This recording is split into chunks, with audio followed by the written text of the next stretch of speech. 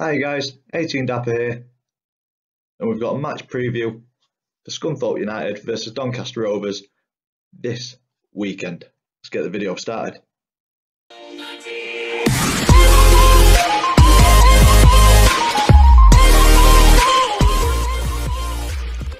So this weekend, see Scunthorpe United versus Doncaster Rovers, and for the match preview, similar format to normal, we've got previous meetings, current form, player focus for Doncaster Rovers, ones to watch for Scunthorpe United, and the final bit, a score prediction.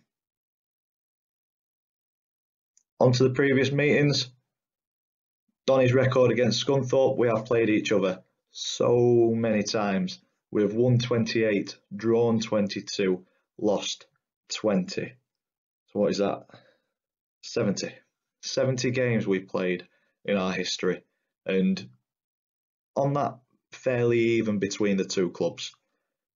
Looking at the last 5 games, we've played each other in pretty much every competition going. Over the last 5 games shows that we've got 2 league games in there, a Carabao Cup, a FA Cup, and a EFL trophy, which is a Johnson's Paid trophy.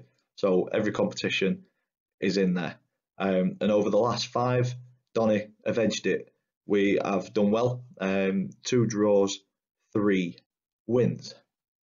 Decent.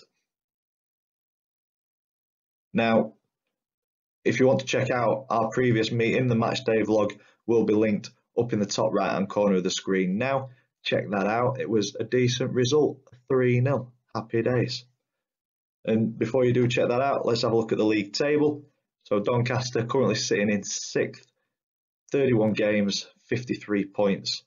Teams in and around us have played a couple of games more, so hopefully I'd sooner have the points on the board than games in hand. Always said that, but if we do win those 2 games in hand, and it is a big if, Bristol Rovers and Shrewsbury Town I think are games in hand, so winnable games, but we've got to win them. That's the problem. I'd sooner have the points on the board.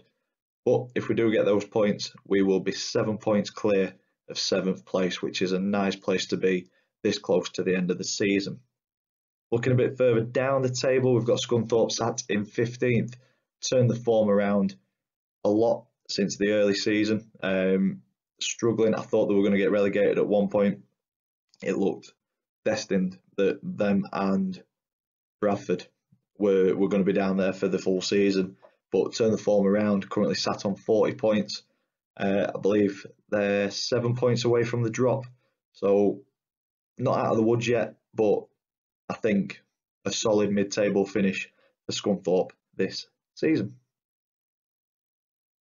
Looking at current form in all competitions, Donny, it's not looking too bad. 3 wins, a draw and 1 defeat. That 1 defeat coming at home in the FA Cup 5th round against Premiership side Crystal Palace, and they put a very, very strong side out. So a 2-0 defeat there, nothing to be sniffed at.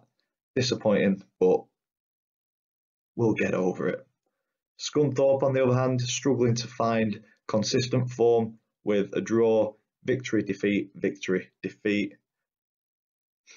It's one of those. They're not getting beat consistently, but then they're not turning the draws into wins, or it's just very, very stuttering form for Scunthorpe at the minute. Looking back at a couple of the games, I think we were unlucky against Palace. I thought we matched them for parts of the game, especially between the 2 boxes. I think we just switched off a little bit at the back for their second goal, and that for me killed the game. First goal killed the atmosphere. The atmosphere was building all day. I was absolutely buzzing.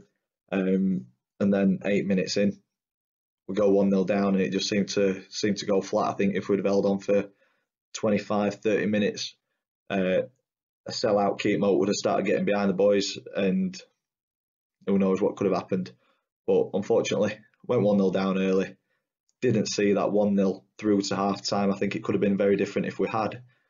And 2-0, the game was pretty much dead and buried. But credit to the players. I thought they put 100% effort in. Just wasn't our day. Final ball, it's been so much better throughout the season. Just didn't quite happen on the day for us. But 5th round, happy with that. I think it's the furthest I've ever seen Donny go, so something new for me. Looking back before the FA Cup game though, some really good performances in the league, so I'm hoping we can pick that form back up at Glanford Park. It would be nice. The form before the FA Cup game got us into the playoffs with decent wins against Peterborough and Southend. Looking a bit deeper into Scunthorpe's past games, the last 5 games, they're all quite low scoring games. So for me, that says that Scunny have changed it at the back, got much stronger, much more organised at the back, but they are struggling to score. But it looks like Lee Novak is going to be in the team on Saturday. On to player focus, like I said in the last match preview, when it comes to Donny, I do want to be kind of going through every single player or giving kind of an overview of each player throughout the season. So for this week, I've gone with Matty Blair. 38 appearances so far this season, 4 goals, 5 assists. And the reason I've gone with Matty Blair this week is I thought, for me, he was my man of the match against Palace. He worked so hard, both defensively and going forward.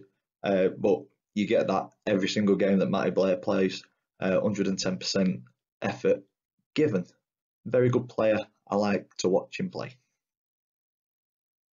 And I've just mentioned Lee Novak for Scunthorpe. Looks like he's going to be in the squad on Saturday. 34 appearances this season, and Scunthorpe's top goal scorer with 11 goals.